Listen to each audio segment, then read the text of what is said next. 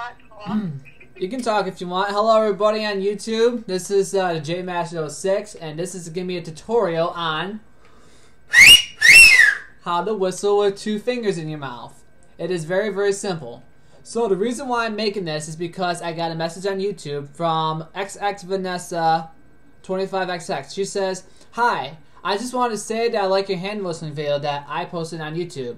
I found it very helpful. Can you whistle any other ways, like regularly with just lips and with fingers? Vanessa." Well, Vanessa, here's how you do it. What you do is you can use either your thumb, your thumb or your index, your thumb or your middle, which I like to do, your thumb or your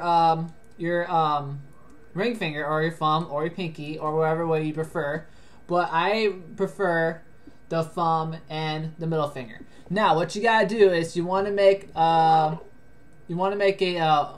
kind of an OK sign, but I'm gonna do it with my thumb and middle finger.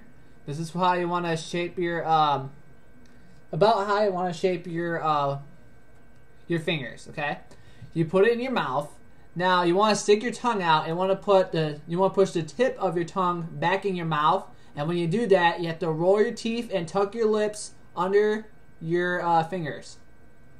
And then blow. The goal is you want to get the wind to go through the fingers. Okay, you don't want the wind to go anywhere else besides through the fingers. Now, if you're getting a sound like winds through the trees, that means you're getting close. All you need to do is take a couple of practice tries. Now, you won't get it for the first time, but a couple of times you'll get it. So get out there and hail yourself a cab.